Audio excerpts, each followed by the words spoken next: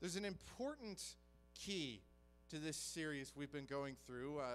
If you've joined us for the first time or one of the few times, we've been going through different verses and passages that have been misapplied or misquoted or misunderstood,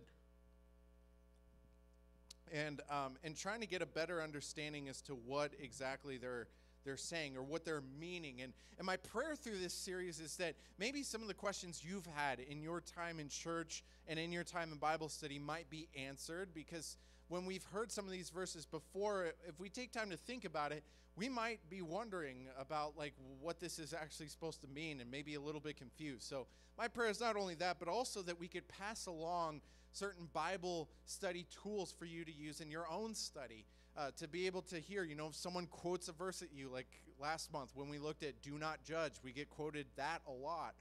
And so it's good to be able to look at that verse in context and try and understand what exactly it was meaning for us. And that's actually a sermon you want to keep in mind as we get into this week's sermon. But I want us to, in fact, I almost named the whole series Context, but I thought that was too boring of a title, so ended up with Burst or Bubble. But context is like a key thing that I was praying would be passed along to all of you, that when you're studying your Bible, you take things in context. But context is a word that I probably could have just named this whole sermon on. And so I want you to take that word context and kind of keep it in the back of your mind. And we'll get back to that in a little while as to why. But that word context is going to play a key understanding in not only trying to grasp what this verse means, but also in what it applies, how it applies to each of us. We need to keep that context in mind. And you'll see it's more than just the biblical context. But this verse, this last verse, Matthew 18:20, is probably the least egregious of all the verses that we've looked at. This is probably the least harmful out of all the ones that we've studied. And it's because the way that I've heard it quoted is not wrong.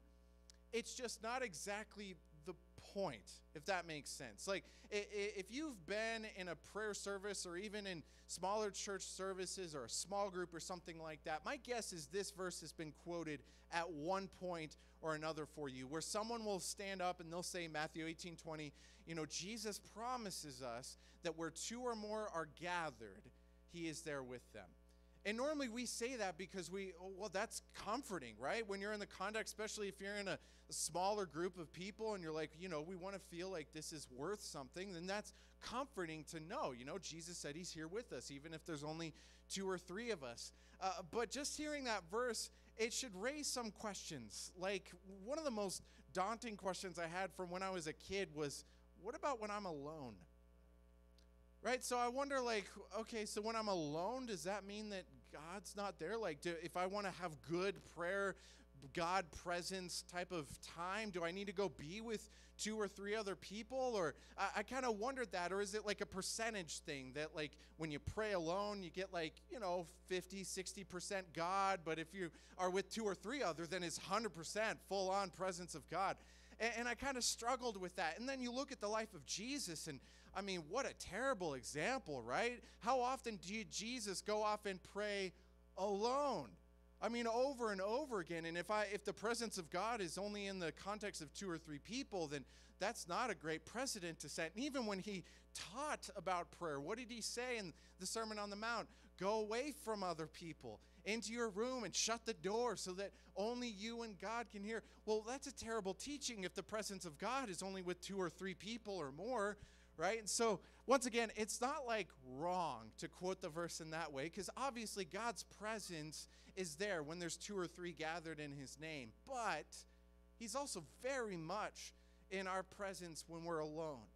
In fact, my guess is some of the most powerful times of prayers maybe you've had of prayer is in those alone contexts, where maybe you can be completely honest about what's going on in your heart and in your life, and you can sense the presence of God there. So once again, this verse, the way that it's quoted, is not necessarily wrong, but in order for us to really grasp what Jesus is saying here, we got to start all the way back at the beginning of Matthew 18, where Peter asks a seemingly simple question. And actually, if you were here last year, one of the first family Sundays we ever had, we looked at this verse, this passage at the beginning of Matthew 18, where Peter just asked Jesus, hey, who's the greatest in the kingdom of heaven? Now, normally when that question would be asked, like even today, we would maybe say, well, it's whoever has the most gifting, right? You know, people like Billy Graham who were able to command the attention of thousands upon hundreds of thousands of people all at once, and, you know, thousands of people are coming forward and being saved. You know, that's a great person in the kingdom of God. Or we could say it's whoever gives the most. I don't know. Whoever has the most money, whoever dresses the nicest, whoever seems to have their life together the best. I don't know. There's a lot of different answers we'd probably come up with. Maybe if I asked you who's the greatest in your mind in the kingdom of heaven, you might have someone in your thought process as to who that person might look like. But Jesus kind of goes contrary to what anyone would have expected, and he pulls a child in front of everyone and he says, this is your example. You want to be great in the kingdom of heaven? Be like this child. He even says to change and be like this child. And so when we looked at that last year, we looked at different connotations of that, right? What does it mean to be like a child? Are we supposed to be, goofy and crazy and things like that? And the answer is yes, absolutely, we should be. But even more so, right, it's about that humility, that humbleness of being before God and understanding we need him. Children understand the need they have for their parents, and in the same way, we should have that same mentality. We can't ever get to the point in our life, and even to an extent, Billy Graham was a great example of this, as someone who did not think that he didn't need God, right? That's one of the reasons he was so effective, is because he had that humbling presence, even though he was probably one of the greatest evangelists this country has ever or will ever see. And so Jesus says that this is your example. You want to be great in the kingdom of God? Be like this little child. And then he goes on from there and he gives a warning against causing one of these little ones to stumble. And he says it would be better if you had a millstone tied around your neck and you're thrown into the sea, which is one of the first graphic illustrations Jesus uses in Matthew 18 to describe when things are not very good. And we can understand this, right? We cannot, at least sane people, comprehend evil done against a child. I just saw this last week on Facebook that they're trying to move this sexual predator out to 29 who has no affiliation with our area whatsoever. It's just the judge wants to dump him out here. And so people are upset with that, as you can imagine, not just because this violent guy is not in prison for some reason that we cannot understand, because it's not like he did it once. It was multiple offenses against children, but even more so, like, why out here? And we can't understand that. We can't wrap our heads around what he has done to these children. Because even you and I, as imperfect people, can comprehend the reprehensiveness. That's it, I found it. The badness of evil things done against children, right? We can't even comprehend that. So imagine a perfect God having to deal with that. So Jesus has some rather harsh things to say if you're going to cause a child to stumble. But I think even more than that, this is also in relation to humble Christians, right? They're very easy targets, which is one of the reasons why we are so against humility sometimes, because it opens us up, right? You are vulnerable when you admit that you have need. When you are in need of Jesus, when you're in need of forgiveness, whatever it might be, that causes us to be open, and we don't like being open. And so it does open us up to the possibility of things happening to us. And so Jesus says it'd be better if you just go throw yourself into a lake and drown than to cause one of these people to stumble. But then he moves on from just the little ones. And if you have your Bibles there in Matthew 18, if you go to verse 7, he's going to pronounce a woe, which is not only like a form of judgment, but also a warning for us, things to be looking out. And he broadens it out from just these little children. And in verse 7, he says, woe to the world because of the things that cause people to stumble. Such things must come, but woe to the person through whom they come. If you're in a position where you are causing someone to stumble in their faith, you're causing someone to stumble in their life, or in some context like that, it's a very poor place to be. I mean, that's just dangerous for all of us. And so Jesus gives a warning. It's not good to be in a situation where you are causing the downfall of another person. But then Jesus bronzes it up again, right? Sometimes Jesus will do that. He takes the context of little children. He bronzes it out to, if you're causing anyone to stumble. But he steps back even more, and he says, even yourself. In the following verses, he says, if your hand causes you to stumble, cut it off and throw it away, because it's better that you enter eternity with one hand than to enter hell with both hands. Which seems like kind of an extreme thing, right? I said Jesus got a little graphic a couple times in this passage. That would be number 2. And number 3 is he said, if your eye causes you to stumble, pluck it out and throw it away. And I remember when I was in high school, I heard a preacher once who said, no, Jesus means this literally. Like, some of you need to go home and cut off your hand. I mean, he didn't say that, but especially since cutting was such a big thing when I was in high school. That's not something you would say, right? So, but he literally took this very literally. But here's the thing, Jesus doesn't mean it literally. Because one thing we may not understand is that your hand, your eye, it's all connected to this thing that is kind of a rarity these days, but we all do happen to have them, called a brain. And I know that we think brains aren't all that common now, but we have them, and that's what your hand and your eye happen to be connected to.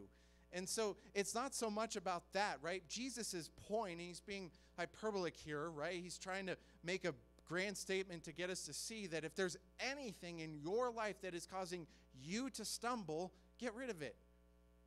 And this might come as somewhat of a shock to you, but did you know you don't actually need a cell phone to get by in this life? I know it's shocking. I've told my youth kids before, I didn't have a smartphone until I was well into college, and they didn't know what there was outside of a smartphone. So that was good. That was a humbling moment for me too.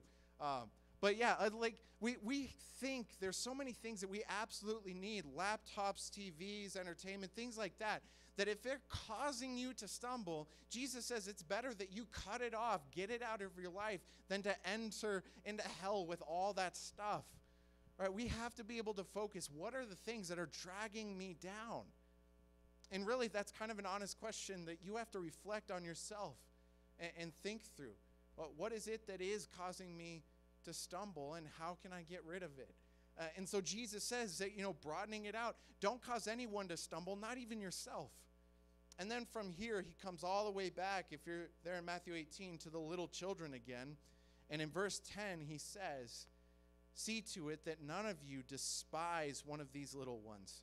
For I tell you that their angels in heaven always see the face of my Father in heaven. Now, this little phrase that Jesus gives here is probably more emphatic than we think it is. When we think despise, when Jesus says don't despise the little ones, we might be thinking Jesus is telling us don't hate children, or don't hate the humble believers, right? Don't be angry towards them, don't dislike them, or whatever it might be. And that's not actually what despise means. The word here means to disregard, to ignore, to not think about. That it's more than just not hating something. It's actually being involved in their life, being incorporated together. I mean, how many of you have been in a church situation where you felt despised in that sense? Where no one was coming up and talking to you, no one was involving you in any possible way. I've known plenty of people who felt like that. They left the church because it's no one ever wanted to talk to me. No one ever came to me. No one seemed to care about me. And Jesus says, don't do that. It's not so much don't just not hate them, but don't just disregard them. Don't ignore them. And we could have heeded this. I wish I had known this verse a long time ago, when a lot of churches struggle with this, where we get to the point where we focus so much on people who have been here forever. We focus so much on the people we want to appease, so that way they keep giving us their money, and we happen to ignore these little ones without meaning to, probably. And it's not like we treated them poorly, it's just we despise them. And in the same context, there's just no one in the kingdom who we should be despising. Old, young, new, old, whatever, it doesn't matter. There's no one who should be despised in the church. And Jesus gives a warning against that. And his reasoning is kind of unique, that their angels in heaven are seeing the face of God who is in heaven. And a lot of people use this as a text to prove guardian angels. They say this is just showing that they have guardian angels. And I don't know. To me, when you think of a guardian angel, you think of an angel that's like with you, following you around, protecting you from whatever's going on. But that's not what this verse says. They're talking about angels that are in the presence of God. And I don't quite even understand what Jesus is saying here, just to be honest. I don't know everything. Even after studying it, no one agreed on anything. But what I think Jesus' point was, the reason we don't want to despise these little ones is because they have a unique relationship with the Father. Right? They're easy to disregard now because maybe they don't contribute a whole lot of money or they don't contribute a whole lot of gifts or whatnot. So it's easy to write them off. And Jesus is saying, like, no, they have a connection with God the Father. And it kind of goes back to, if you remember the parable we looked at briefly at the end of last week, right? However you treat the least of these of mine is how you treat Jesus. So if you go and you clothe, you feed, you care about the least of these, it's like you're doing that to Jesus. That's a good warning to keep in mind. And that's what Jesus is saying. And from here, Jesus goes on to tell a parable. And this parable is pretty familiar. In fact, when I read it, you've probably heard it before. It's very common. I've seen it on Facebook all the time, or at least, little snippets of it, of leaving the 99 to go find the one. But he starts off this parable there in Matthew 18, verse 12. And he says this, what do you think? That's another way of a teacher. That's how he would start a lesson is, hey, think about this. Dwell on this. Contemplate this. What do you think of this? Verse 12. If a man owns 100 sheep and one of them wanders away, will he not leave the 99 on the hills and go look for the one that wandered off? And if he finds it, truly I tell you, he's happier about that one sheep than about the 99 that didn't wander off. In the same way, your Father in heaven is not willing that any of these little ones should perish. Now, this parable is one that I was mentioning earlier. We understand to an extent, and I think we understand it in a very good way, but there's more to this parable that's a personal call in our lives, and I think we oftentimes want to accept. And so we're going to actually sing a song in the second half of the service that is controversial, to say the least. If you've been in the church or on Facebook, you've probably seen conversations, I'll put it that way, about this song pop up all the time. It's called Reckless Love. And a lot of people have some very serious concerns about reckless love, and it's amazing how divided the church can become over something as simple as a worship song. Because you had people over here that were like, if you sing about God's reckless love, then you're a heretic and you belong to a church that preaches heresy. And then you have the people on the other side who are like, if you don't sing reckless love, you are a hypocritical, judgmental type of person who shouldn't belong in the church. And it's like, it's remarkable how we can draw the lines of salvation on a song. But anyway, I will just say, if you're ever in our church or any church and a song pops up that you just don't feel comfortable singing, guess what? You don't have to sing it. You could just sit there. You could even tune it out. I mean, like, quietly. Don't plug your ears and be like, no. Like, don't do that. But you could just not sing it. All of you have that right. No one has to sing when you're here. But the reason why we sing it is partly because of this parable here, which was kind of the proof text. In fact, when we sing it, you'll see this language pop up in the song. Because from our perspective, you think of a shepherd leaving the 99 to go find the one. And to us, that's kind of a reckless move. Reckless is not the same thing as careless, by the way. They're not the exact same thing, right? Reckless just means doing something without regard for what happens to you. Right? It's not thinking about, dwelling upon the consequences of your actions, on what it earns you, what it gives you. So you think of this shepherd that leaves the 99 to go find the one. He's risking life and limb and the other 99 to go find the one. It's that type of passionate love that kind of envelops it. And I know the arguments are that, no shepherd would leave their 99 without having another shepherd there to watch the flock, so he's not risking them, or make sure that they're in a nice open field where they can't possibly be hurt. But here's a little secret about sheep. They can find ways to get hurt anywhere. They don't need help with that, right? They don't have to find a cliff. They can, in fact, break their legs just about anywhere. That's one of the reasons that I think we're compared to sheep, is because we both have a propensity for being able to hurt ourselves. I mean, it's just what happens. Spiritually, we can find ways to drag ourselves down without a whole lot of temptation needed, right? And so even if there is another shepherd there or whatnot, which Jesus, by the way, does not mention, he says he leaves them in the field. But even still, there's other verses that describe this incredible, reckless love of God. Like Hebrews 12:2 talks about how for the joy set before him, Jesus endured the cross, scorning its shame. That word scorn is the exact same word as up here in verse 10.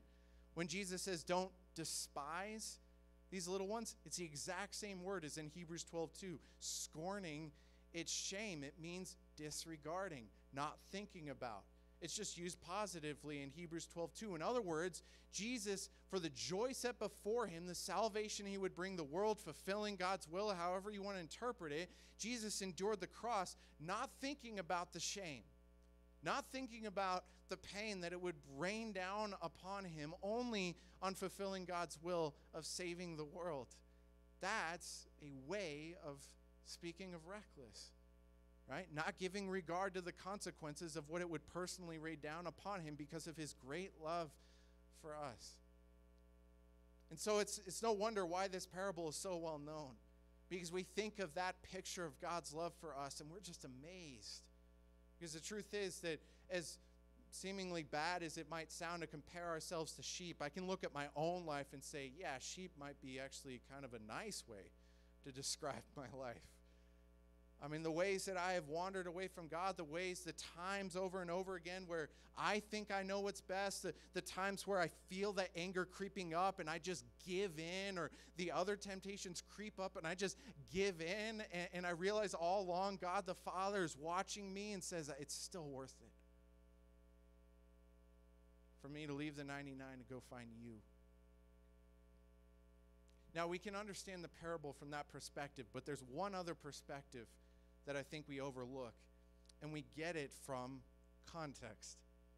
Jesus just talked about not causing anyone to stumble, right? Not even yourself, not these little ones. Don't disregard people. And then he tells a parable about this shepherd that leaves the 99 to go find the one. And then right after this, Jesus gives a teaching on discipline in the church, or in other words, when someone sins against you, what you should do about it. If another church member, another Christian sins against you, Jesus is going to tell us what to do about this. And one of the things he says here that we're going to read in just a minute is he says to go, which means they've wandered off, right? Go to them. See, this picture of the shepherd leaving the 99 to find the one is not just a picture of God seeking us out, but it's a picture of how we, the church, should seek one another out when we should fail.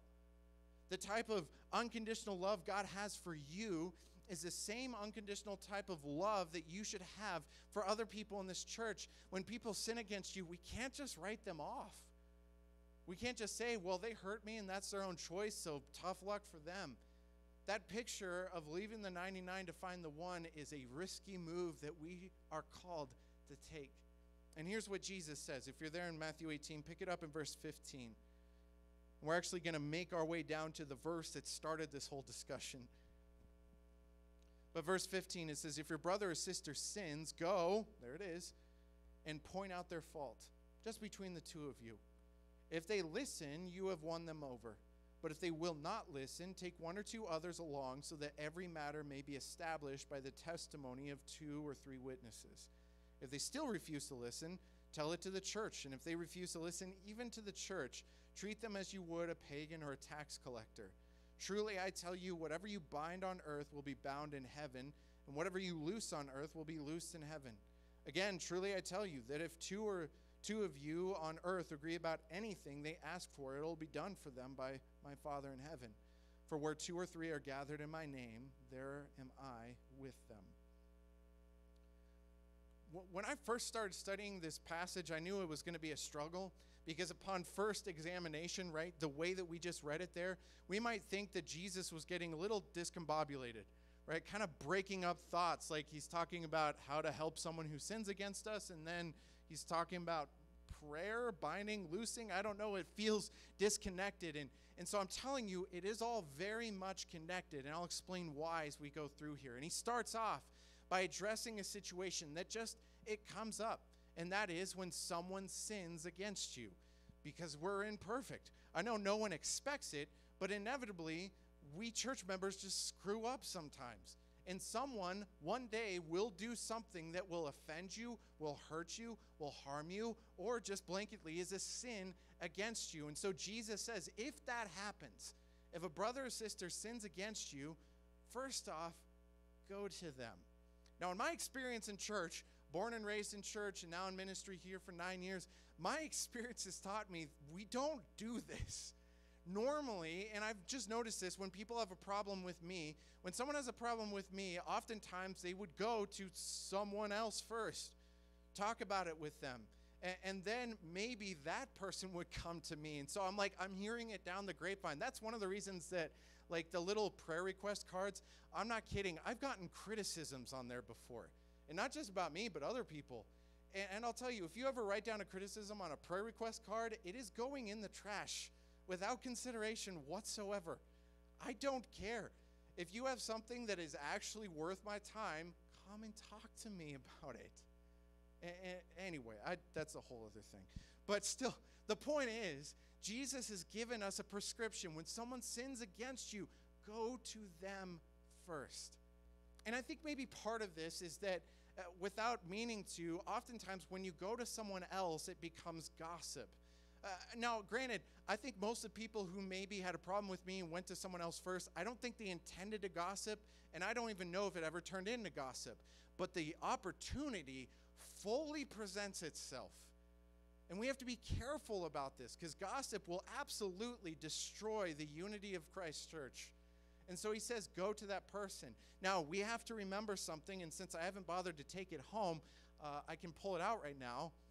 Remember last month when we talked about judging?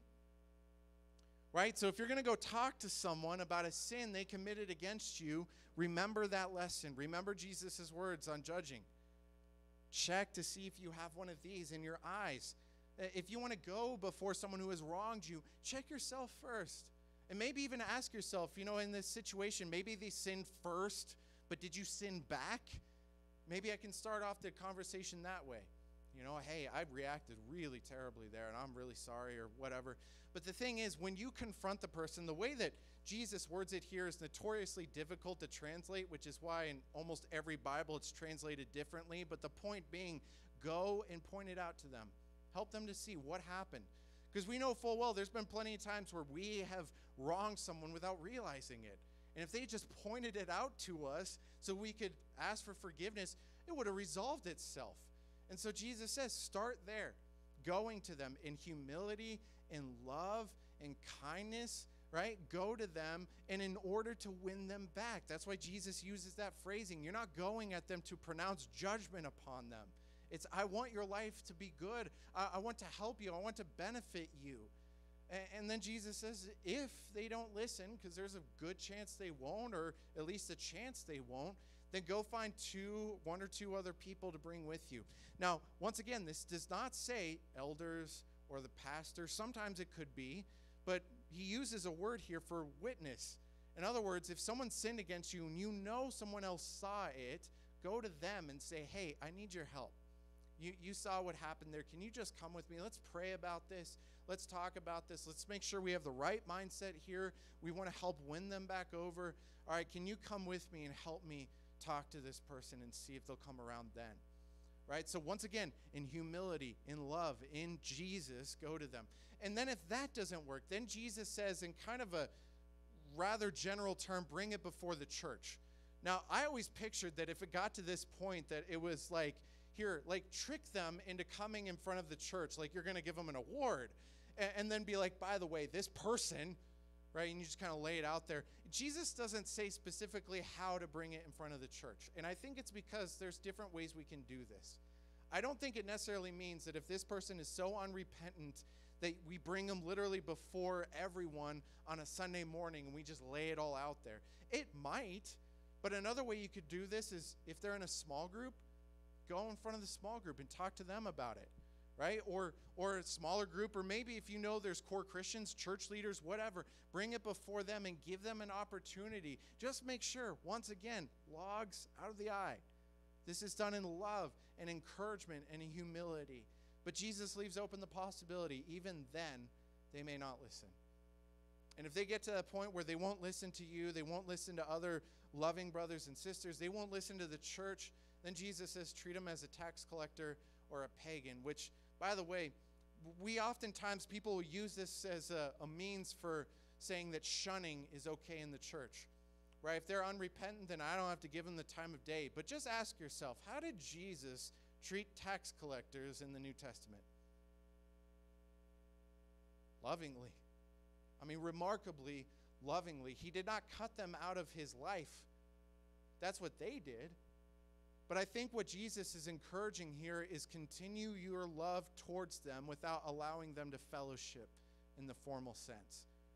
Now, that seems harsh, right? No one likes the idea of excommunication, is a big fancy word for it. No one likes the idea of kicking anyone out of church because, right, church is for everyone. But here's the thing. If you have an unrepentant person who, like, for instance, if they had an outburst of anger and they see no problem with that whatsoever, what are the chances other people in the community and town are going to see that same outburst of anger and know they come to this church and this church has no problem with it whatsoever? What type of testimony does that give to people who don't know Jesus? Oh, they're just a bunch of angry folks, right? It's not only about trying to lead them back to Jesus, but also to help protect his church from that type of attitude. We're supposed to be a light of the world. We can't be a light of the world if we're allowing things like that to go unchecked. Now, all this might lead into a question that I've been asked absolutely when I've had these awkward, and they are awkward conversations before, and that is, what gives you the right? Right? It's a fair question. What gives you the right to point out my sin? What gives you the right to come and talk to me about this? Well, the next three verses, 18 through 20, I think are Jesus' way of answering that. We already read them, talking about binding things on earth and being bound in heaven, and loosing things on earth and it'll be loose in heaven. Now, the NIV doesn't do a great job of translating here, although it keeps a footnote that does. Not sure why they put it in a footnote, but Jesus uses phrasing here that is more accurately translated. Whatever you bind on earth will have been bound in heaven. In other words, it's not that whatever we do here automatically like pops into existence in heaven, but rather when we're following God's will, when we're gathering in his name, we are a reflection of the reality of heaven. Does that make sense? Because these are difficult situations. When you go and you point out someone's sin, it's a difficult situation, but you're presenting to them a reality of heaven. This is the way God wants his people to act, and you broke that, and we want you to be able to come back. We want to help you in that process, however it may look. That's all Jesus is saying with the binding and the loosing, right, is that we as a church should be a reflection of heavenly realities, which doesn't always happen, mind you, but that's what Jesus is saying. What gives you the right? Well, we're trying to reflect what's true in God's will and in his presence right now. And then right after that, he gives that promise. Again, I tell you, wherever two or more of you agree on anything, it'll be done for you. I think that still falls within this context because 2 or 3 witnesses going before them, right? God's presence is there. If you're going before them and you're trying to lay this out, what gives you the right to do this? Well, we're doing this within the name of Jesus. Not because we want to judge you, not because we want to make you feel bad.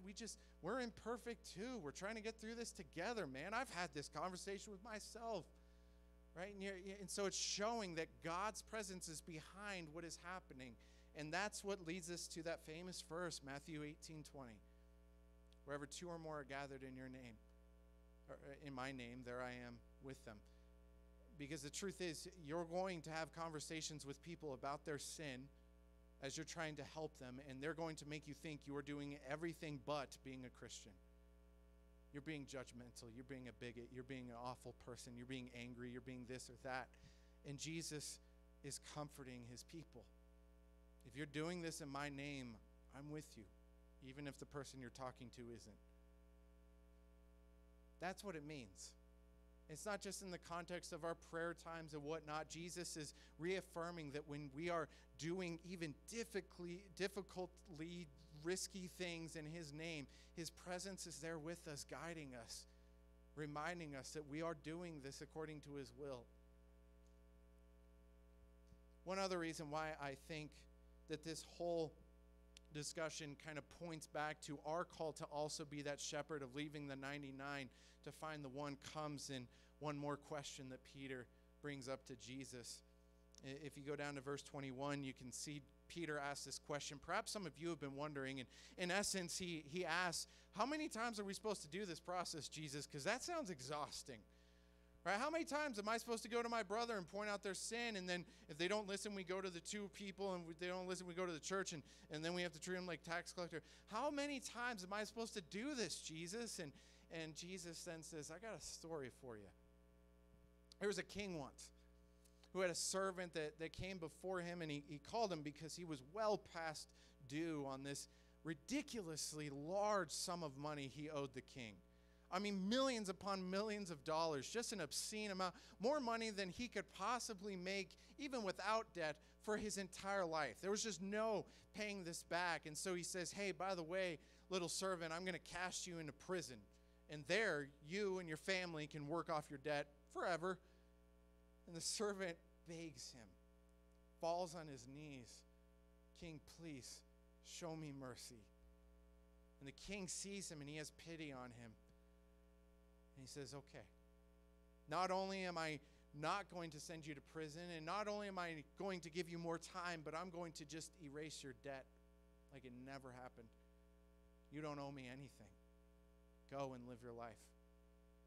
So the servant leaves there, obviously very happy, and we don't know quite what was going on in his head, but he comes across another servant who owes him probably a couple $1,000s.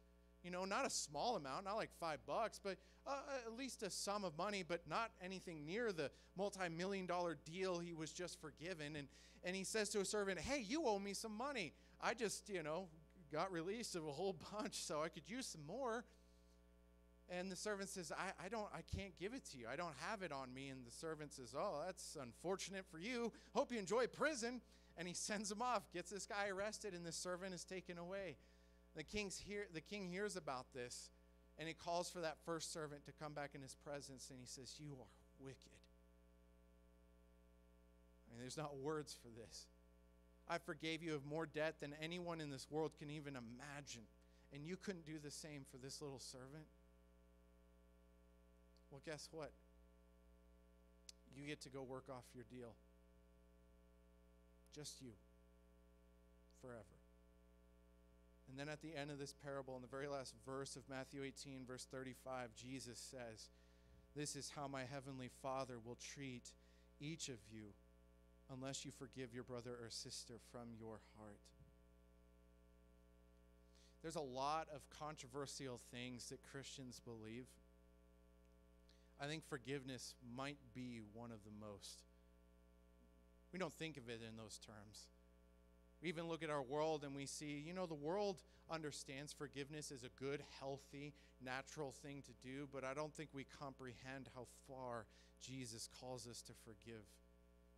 Jesus is not just saying, normally in sermons when we talk about forgiveness, we jokingly say, someone cuts you off in traffic, you got to forgive them. It's okay, it's annoying, I hate driving in California. But, we make it simple like that. Like little things, but we all know full well there are sins that have been committed against each and every one of us that we don't even want to talk about. Controversy is Jesus saying, yeah, even those sins that you don't speak of, even those sins that aren't even appropriate to say in a lot of contexts. I've seen people online get angry about that type of forgiveness. And it's understandable. But remember that word I said to keep in the back of your head, pull out later? Go ahead and pull it back out. Context. Context, in order to understand a verse like Matthew 18:20, is just invaluable. It helps us to see the context with which it falls, but there's also context in life You don't forgive people because they deserve it. In the same way that we aren't forgiven because we deserve it. We can bring forgiveness to other people because of that context. That I know that in this life, God says that in all the things that I've earned, all the ways that I've worked hard, I've earned one thing: eternal separation from God. But God didn't want that for me. And so he sent his son to come and bear my sins on the cross. And he doesn't leave, we expect him to say something like, live up to that, do well enough, and that's the only way you're going to be saved, right? As long as you live well enough, as long as you do enough good, then yeah, you'll be counted worthy of being forgiven. Jesus doesn't say that. Instead, he paints us as sheep. He paints us knowing full well our imperfections, all the things that we've screwed up at. He doesn't pretend like we're perfect. He knows our imperfections, and the beauty is he still loves us.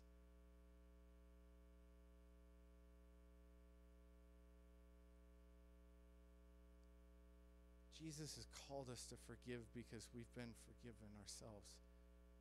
And that's possibly the most important context of our actions. That's the perspective we bring into this life, and that's the type of unconditional love that we can show to this world. We're going to sing a few songs as we finish up this morning, and we take time every week where we take the bread and we take the juice, and to be perfectly honest, there's no way that this moment is ever going to fully help us to understand what Jesus gave up for me, for you. Taking that bread is a reminder of something we spend a lifetime trying to comprehend. Taking that juice is a reminder of something we take a lifetime trying to comprehend. That Jesus loves us so much that he came here. Sometime this week, go and read Philippians 2 and look at what Jesus gave up, because if we're honest, there's no way we can comprehend it. There's no way we can fully understand it. That Jesus left heaven. He was equal with God, but he didn't consider that equality with God something to be grasped, something to be held onto, something to be used to his own advantage. Instead, he gave his all up. He emptied himself out, like if I were to empty out this bottle of water.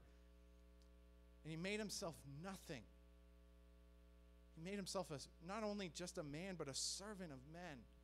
And he humbled himself to death. Death on a cross. But there's a victory that he also brings us, that Paul goes into after all that. That he was exalted above all other beings, and that at the name of Jesus, every knee will bow. That's a victory you didn't earn, but we get to partake of. One day the world will know. But for the time being, we live in the context of I have been forgiven. Let's praise him now.